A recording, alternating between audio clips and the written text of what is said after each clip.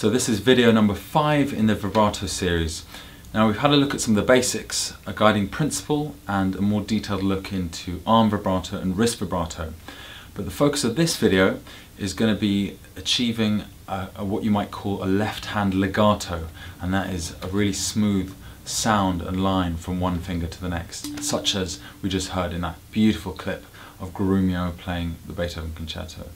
Now it's obvious that the best technique is the most efficient technique, and the exercise that I want to show today do a very simple and clever thing, which is that they combine the forward and backward motion of the vibrato with the placing and the releasing of the fingers.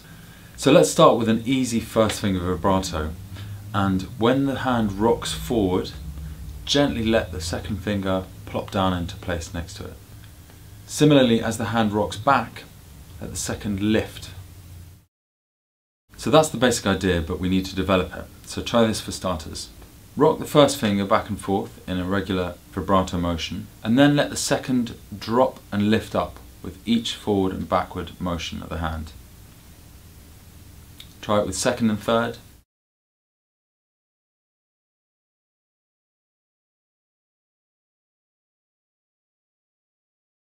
And third and fourth.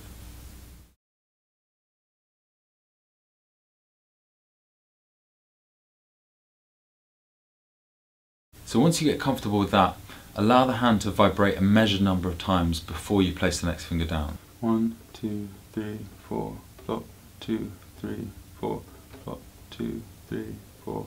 And obviously practice both directions, going up the hand and down the hand.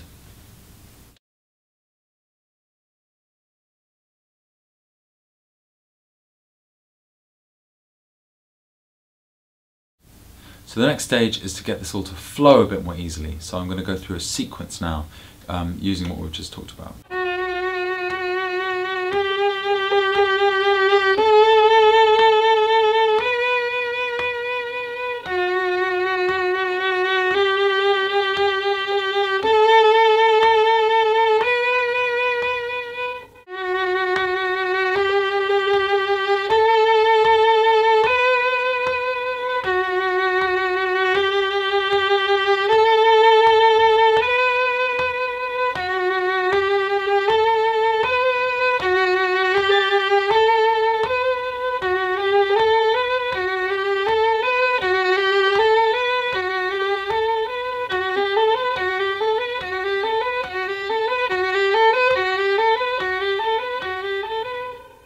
So there you have it. Once you get to the end of the sequence of exercises and you stop thinking about numbers and about the technique, and the technique is integrated into the hand, you'll find that you're making a very beautiful singing sound, and that the vibrato mechanism is very well oiled as you go from one finger to another, and you can make that left hand legato that we all love.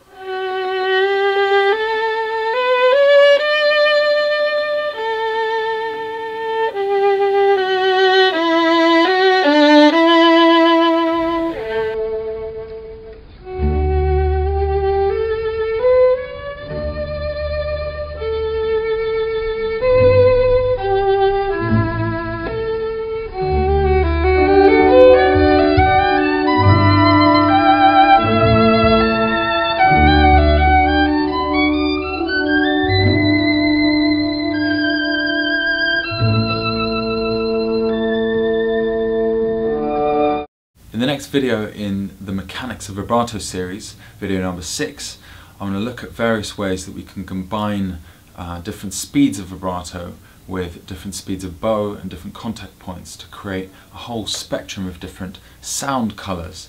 So I hope that's going to be interesting to someone out there watching on the World Wide Web. Bye for now.